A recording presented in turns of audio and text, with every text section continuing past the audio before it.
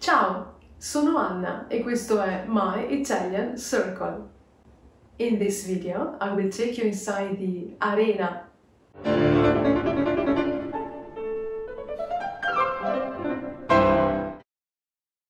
In a previous video, which I encourage you to check out if you haven't already, we learned that Verona has an arena. Let's find out more about it.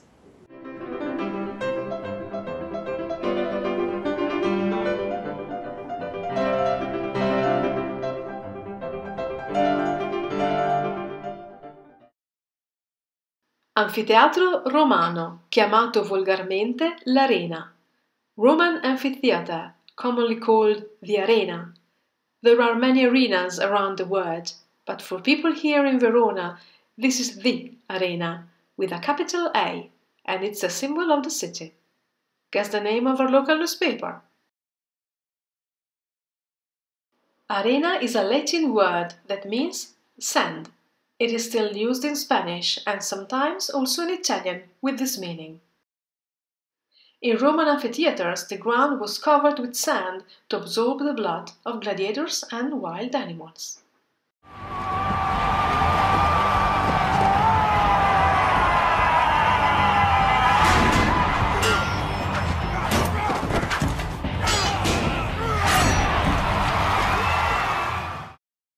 There's no sand or blood inside the arena today, just a stage for opera shows, pop and rock concerts and special sports events. It can hold up to 15,000 people. The arena is actually a small coliseum, but don't say that in Verona. In this drawing we can see the remains of the outer circle, destroyed by an earthquake in 1117. This is the oldest known representation of the city, with the arena in the lower left corner, still intact. Around the drawing there is a famous writing, Magna Verona, vale, valeas per saecula semper. Farewell, great Verona, may you live forever through the centuries, and may people celebrate your name all over the world. In spite of her old age, the arena is very much alive today. The opera festival takes place in the summer and has been going on for over a century.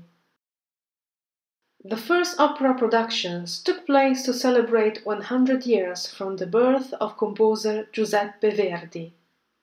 This is a picture of the audience entering the arena in 1913.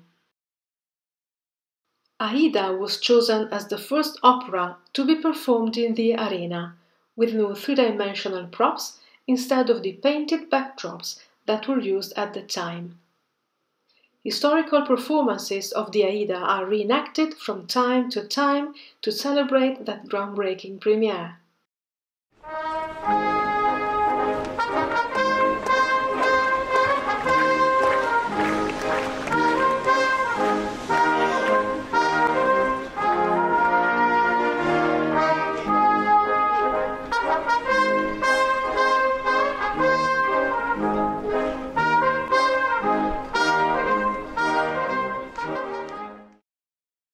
If you walk around Piazza Bra in the summer, you might see opera props parked outside the arena.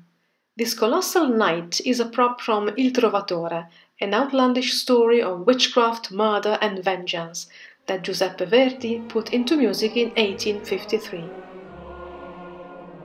Giuseppe Verdi was one of the greatest opera composers in history. He wrote 26 operas, many of which are still performed today. Nabucco, Rigoletto, La Traviata, Otello and Falstaff are some of his most famous works. These writings, which appeared around 1850 and look like a tribute to Verdi the composer, could also be read as a coded message that meant Viva Vittorio Emanuele, Re d'Italia.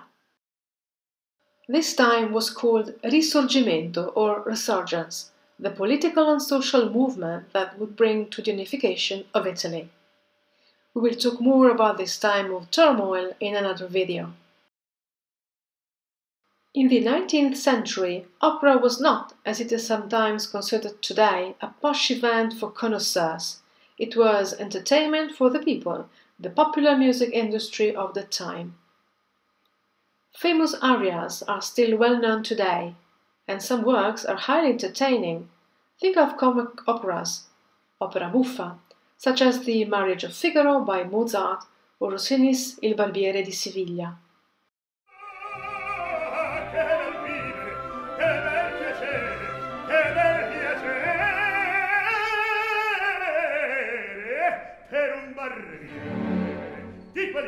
Di qualità.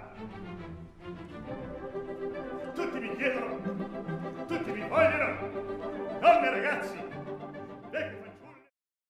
Old and new music live side by side in Verona.